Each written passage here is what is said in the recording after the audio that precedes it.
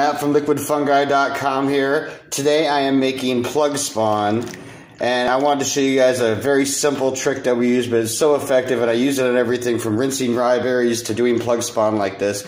Is you get a 5-gallon bucket, and you get a 7/64 inch drill bit, which is like this size.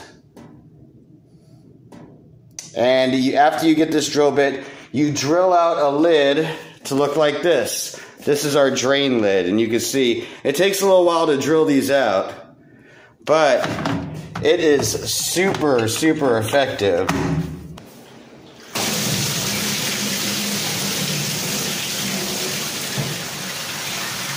We just set it like that.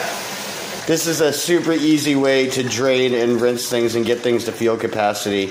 Matt from liquidfungi.com. Make yourself a drain lid. Later.